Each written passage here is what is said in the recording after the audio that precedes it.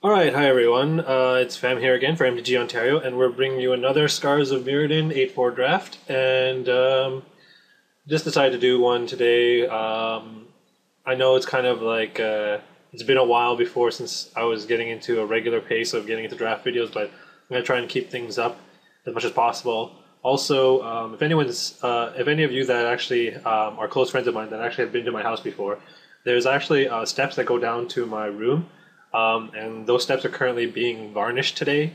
So I'm gonna be trapped in my room until early tomorrow morning when the steps dry. So what else better to do than record a draft video? So I want to have a quick. I want to do a quick shout out to some members of the Canadian national team, particularly Pascal Maynard, who finished, I think it was 37th at Worlds, and splitting with Noah Long.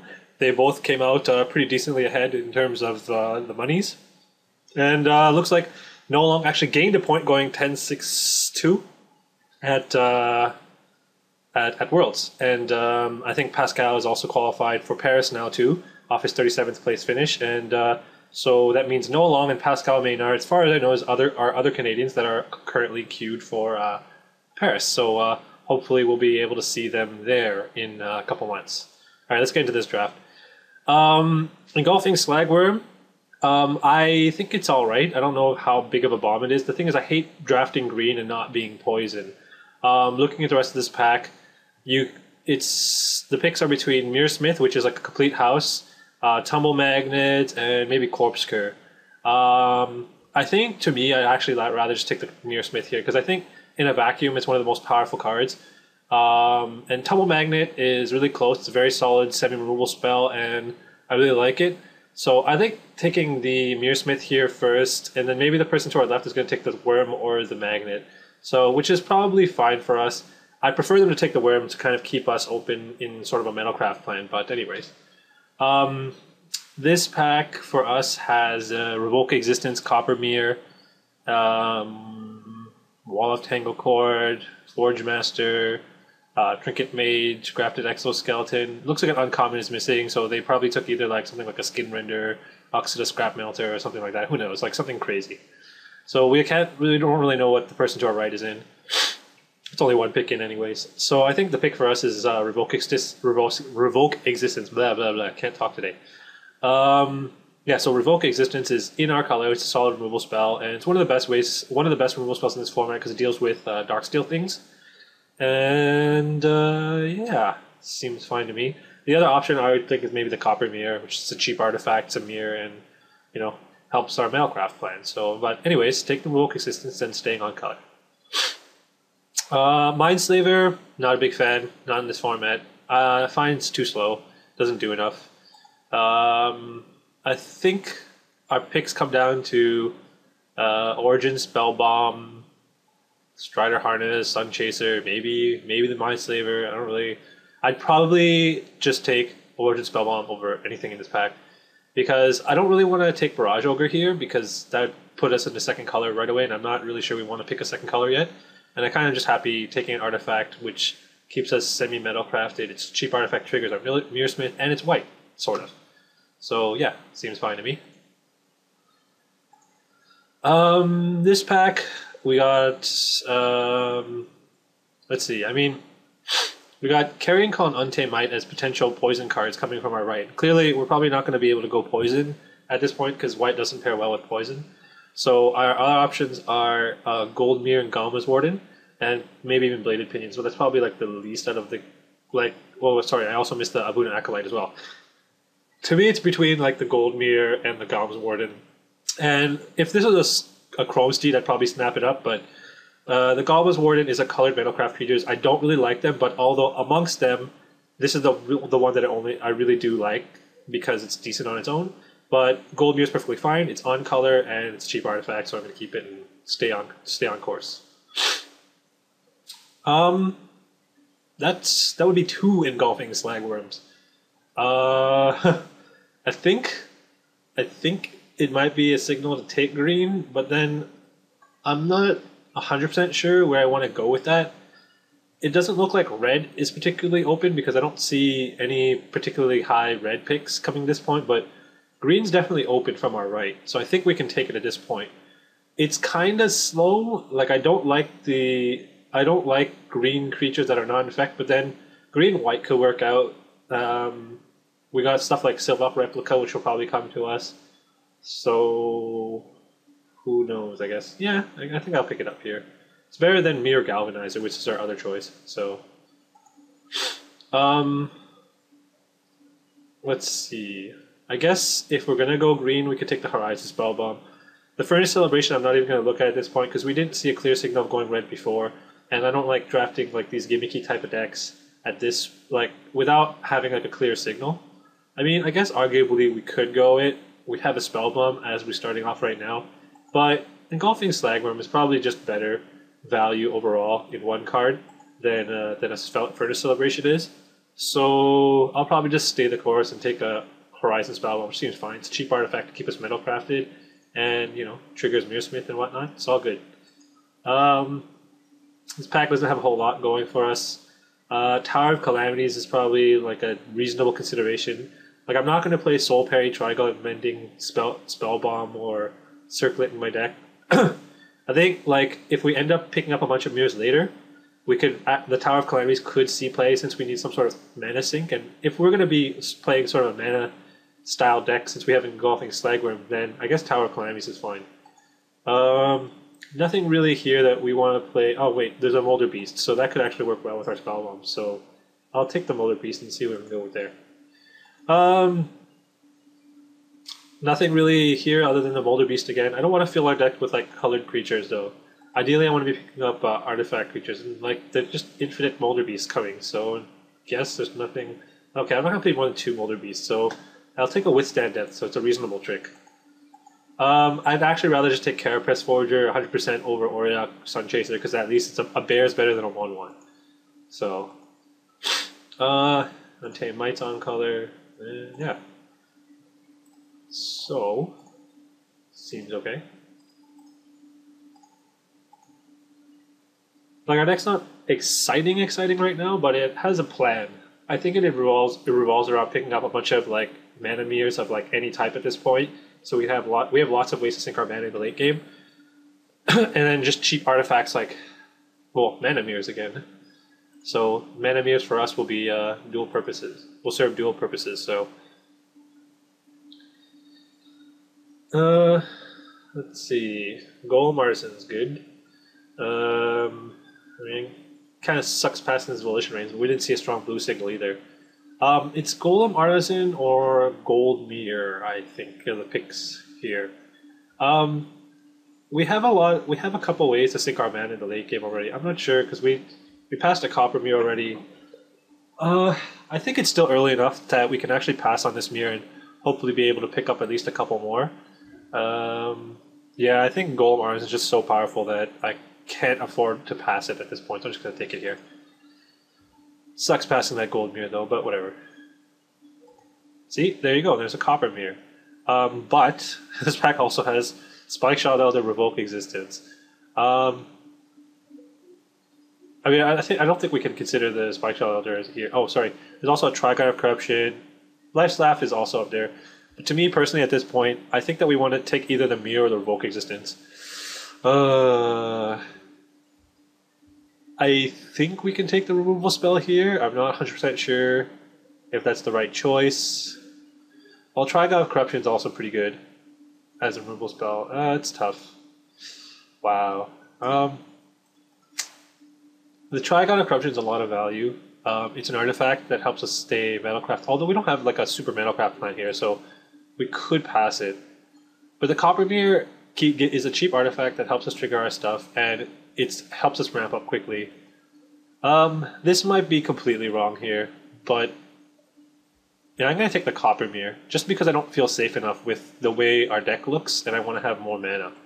And now when I say that, I get past 2 mana mirrors with like nothing else left in the pack, so I felt really bad about that pick, but I guess in retrospect, maybe I could have taken the Revoke Existence, but oh well. At this point, it's one of the mana mirrors. I don't like Auriok Edgewright, because it's double white, hard to cast. I'm surprised there's still a Sis Bear in this pack though, but well, I'm not completely surprised. I saw green was relatively open from the right, but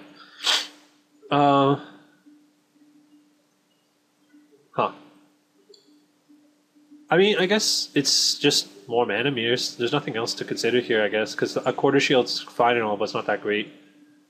Which off-color mirror we want? I guess black will help us splash things. Because I can't think of any one blue card that's so good that I would want to splash.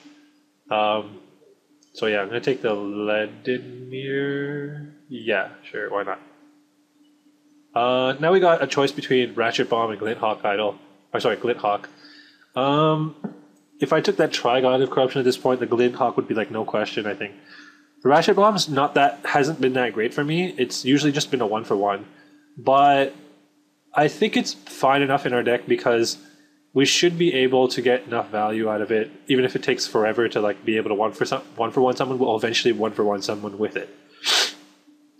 So it's like a pseudo removal spell. It's a cheap artifact, so it does what we want it to do. So I think I'm going to take it here. Also, I don't have my set of Ratchet Bombs yet, so you can't fault me for taking that. I can't believe there's a Tangle Angler still in this pack and a Corpscur. Wait, was this my pack? 19 cards. No, never mind. This is someone else's pack completely. There's another Tangle Angler possibly still running around out there. But considering we're playing green, we can still get value out of Tangle Angler even if we're not in Infect, so I'll take it.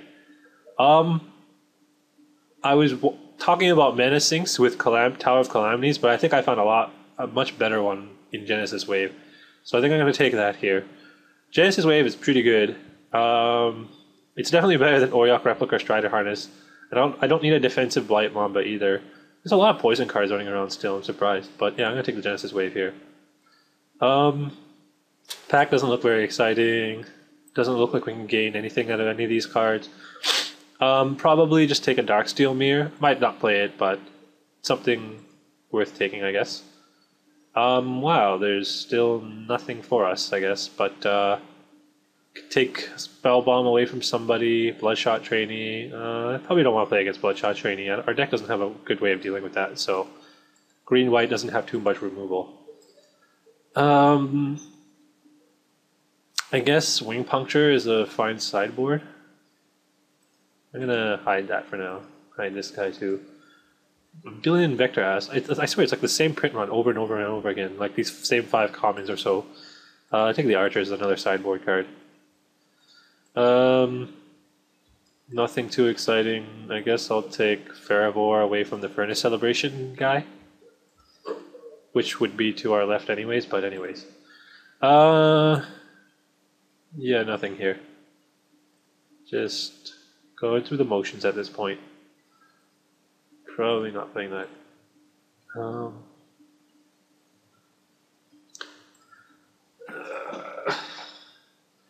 Deck doesn't look fantastic, but it's okay. We'll see what the next pack will give us. I think ideally we just want to stock this deck full of like mana creatures and just be able to ramp up to our big late game and just run people over with our giant monsters and our big mana sinks in the late game.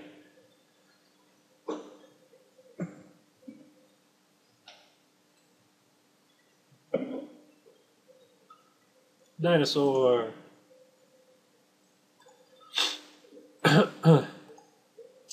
The deck's not particularly exciting, but it's not terrible, so we'll see.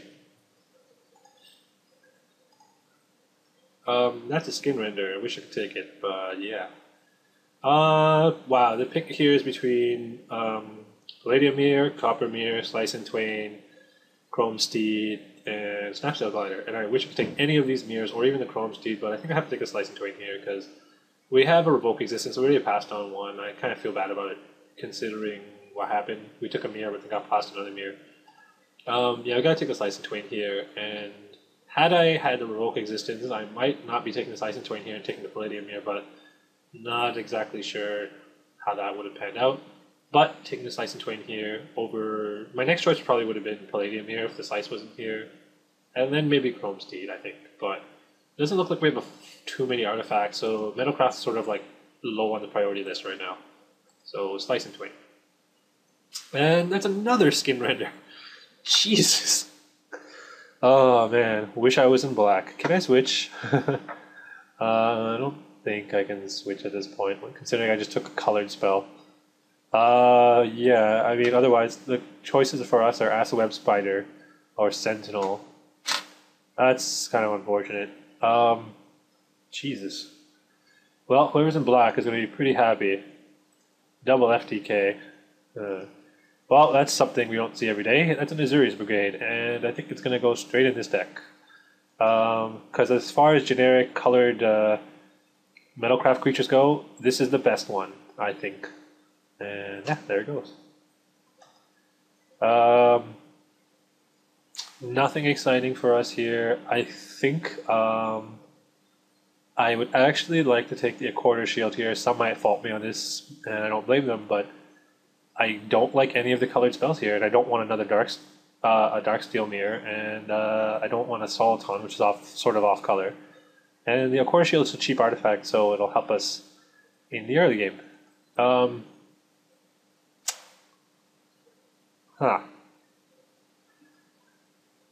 Not exactly sure what to take out of this pack. I don't think we need a Carapace Forger because we probably don't need that many colored artifact spells at the moment.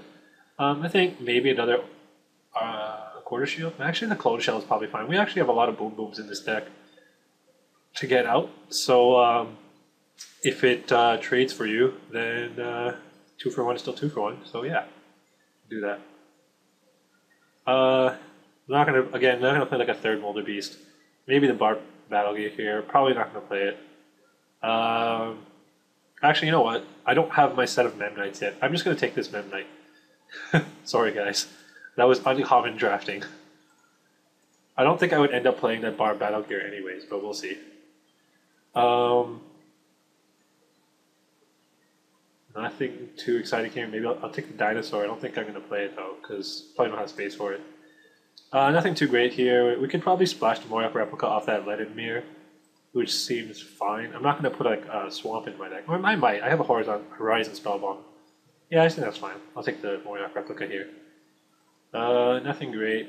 Probably just take something away from somebody. I don't know how great that Poison guy's deck is, but I'll take a Black Cleave Goblin away from him. Sure, why not?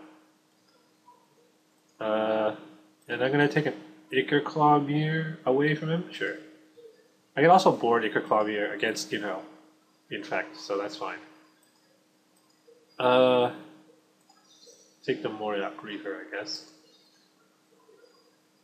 Alright, nothing good at this point, just going through the motions as usual.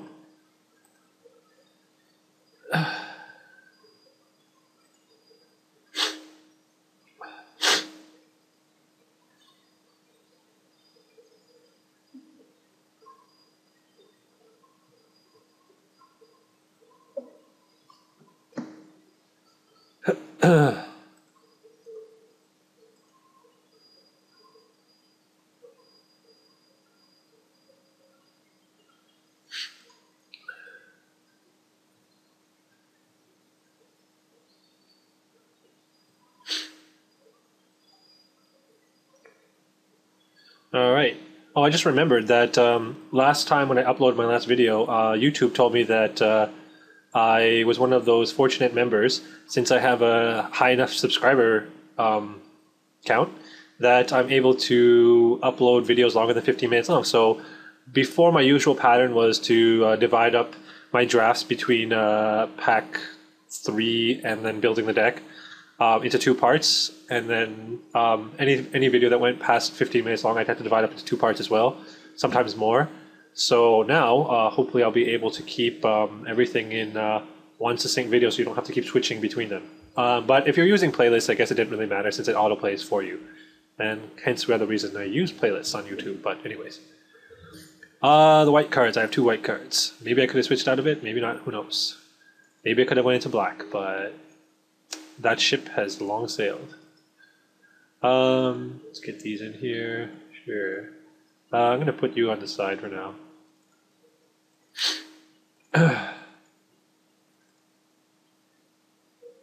I'm not playing Mem Knight. Probably going to play a Quarter Shield. I only have 13 artifacts? Jeez, that's not enough. Okay, you're going to be in there for now. I'm gonna sit this on the side for now. I don't know if I really want to play it yet. I'm gonna set the dinosaurs on the side too. They're probably gonna come in. We'll just see where we're at the end of all this.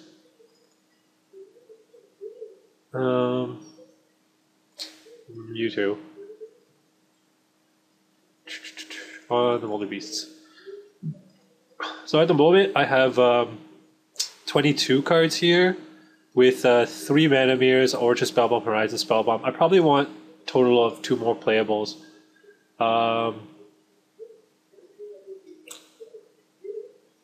Let's see here. Actually, yeah, I think I have to play the Towers because it's like another artifact. Gets me up there. It's a mana sink in the late game. Although I'm not really sure if I want to play it, but we'll see. And sort it all out like that.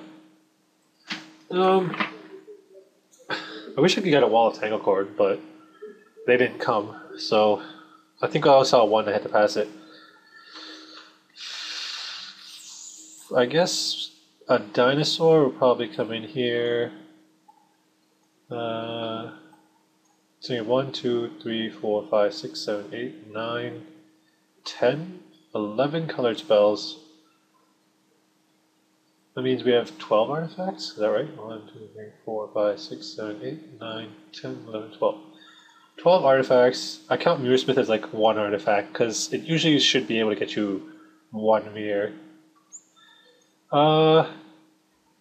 It's pretty bad for Carapace Forger, so I'm going to sit that guy on the side. Do I want another Alpha Tyrannax or an Untamed Might? I'm just not happy with Memnite as like a crappy, cheap artifact because it doesn't do anything. Ichor Claw Mirror. Yeah. You know what? I actually think it's probably just better to play 17 lands with 3 mirrors in this deck because we have a lot of high casting cost things. And it's not like our deck is riddled with that much mana. I mean, I guess you can count Horizon Spellbomb as sort of like a land.